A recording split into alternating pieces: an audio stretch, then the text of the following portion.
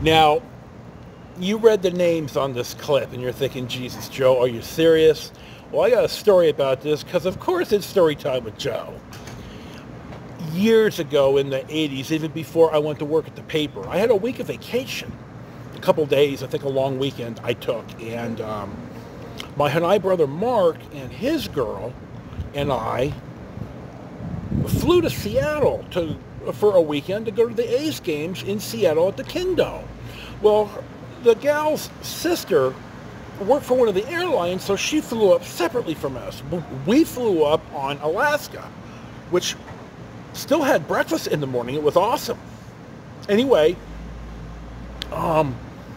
we went to the ball games. I think it seems to me we flew up Friday and then flew home Sunday night after the Sunday day game. We went to the Rainier Brewery and we're going to take the tour. Well, at the beginning or the end of the tour, and I think it's the beginning, you go to the reception area and there's a guest book. Well, by God, it has to be the beginning because we wouldn't have stayed, if it was at the end of the tour, we'd have left. But there's a guest book. So I sign my name, and then my brother Mark signs a name. He doesn't sign his name. He signs the name Dick Gozyna, D-I-C-K G-O-Z-Y-N-A, and it's exactly as I pronounced it. Now, we're a bunch of immature little kids, and I don't see it, so Mark calls me over and points it out, and it's at the top of the beginning of the next page. So we're laughing so hard we could hardly see straight. So we sit down, and we're waiting for our turn at the tour, and Mark's gal is noticing that, she knows us and she knows something's up.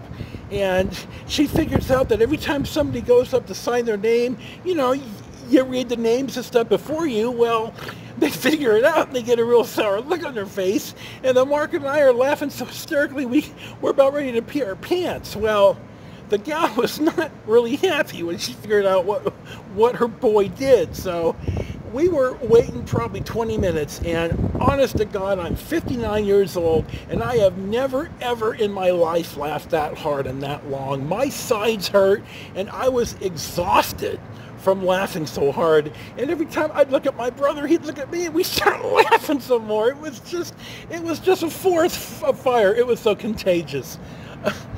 Now, my brother says that when he goes to places and they want his name and they want to get him on the mailing list and stuff, he uses names like that because then when the mail comes, he knows it's in so-and-so's name, Dick Gozyna's, and it's junk mail, which I thought was an outstanding idea.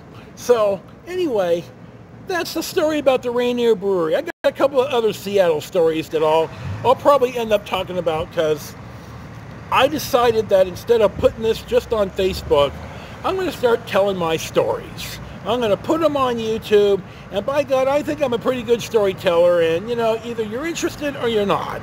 So, if you are, then by God, I have some pretty funny stories to tell. If not, then, okay, okay. So there you go.